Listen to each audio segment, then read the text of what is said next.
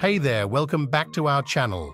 Today we've got some juicy updates from the world of entertainment, specifically regarding South African singer and businesswoman Londie Zulu, famously known as Londie London.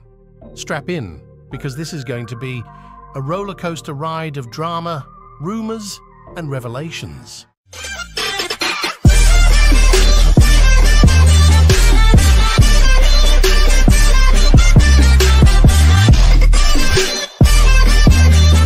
So imagine waking up one fine morning only to find out that your name is trending on social media for all the wrong reasons. That's exactly what happened to Londie London recently. She took to her Instagram stories to set the record straight about some dirty rumors that were circulating about her. It all started with reports about police allegedly confiscating a hijacked BMW 330i believed to have been driven by a reality TV star. This news surfaced following an incident at the Tempo restaurant and nightclub where 3 patrons were injured, including businessman Sfamandla Mabonga, who happens to be the ex of a former The Real Housewives of Durban star. According to reports, the luxury vehicle in question was impounded by the police on suspicion of being hijacked in a show. But here's the twist. The car wasn't registered in Londie London's or Mabonga's names. Upon further investigation, it was revealed that the vehicle belonged to a security company in KwaZulu-Natal. Now, let's rewind a bit. Londie London had previously flaunted her white X5 on social media and was later allegedly gifted the BMW 330i. Last year, she even shared on a podcast how the BMW X5 she owned was registered in her name after she parted ways with her ex-partner.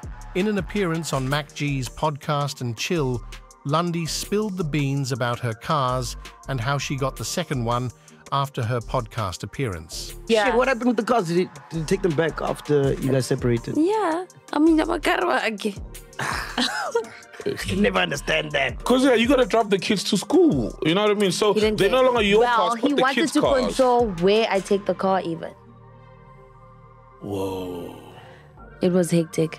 So when he takes the cars back and whatever, what do you do after that? What does Londie's life looks like? Because the house is gone, the cars are gone. The first thing I did, I used my dad's car, I used the family cars, and then I went and rented out a car. Yeah.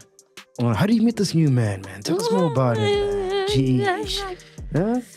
He was texting and calling. I'm like, who is this? I'm about to block you. This was when I was trying to make my move back to Joburg. Gotcha. We eventually had a chat. Then I agreed to like a dinner date. Yes, and I agreed to like a dinner date. Then I saw him. I was like, ooh. Okay. It was love at first sight. So I was like, Now, with the car, did he buy you that car? What's going on with the new car? Yes. He bought me an X5. Beautiful, beautiful car. We saw it outside. Oh, yeah. And it's on my name. It's in your name. Oh! But interestingly, videos of the grand reveal have been removed from her Instagram account, while they still remain on her TikTok. So, what's the real story behind all these cars, rumors, and drama? Well, it looks like we'll have to wait for Londie London to spill the tea herself. Until then, stay tuned for more updates. That's a wrap for today's video, folks. Don't forget to hit the like button, subscribe to our channel, and turn on notifications so you never miss out on the latest entertainment news. Until next time, take care and stay fabulous.